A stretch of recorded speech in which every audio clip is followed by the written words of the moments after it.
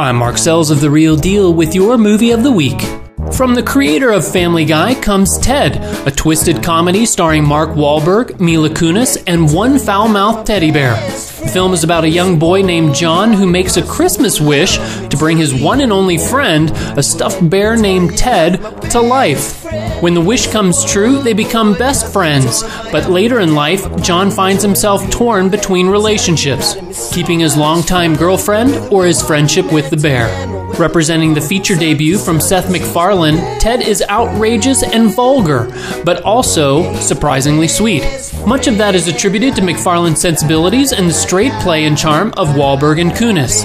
With an outlandish premise and a high degree of cuddly inappropriateness, Ted is a guilty pleasure, devilishly wrong and yet oh so right.